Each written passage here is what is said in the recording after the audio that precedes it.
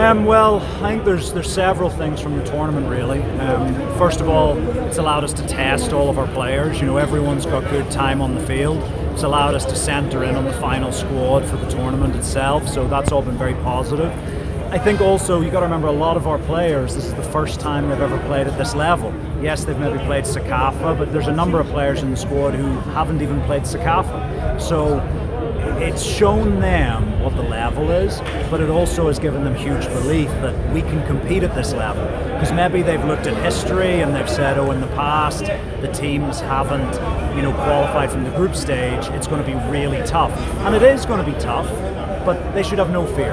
They've come in here, you know, 3 good teams in this pre-tournament in Cameroon, Zambia and Niger, 3 difficult teams, and we've managed to get good performances and good results against all of them. So we're pleased with where we're left now with 10 days to go.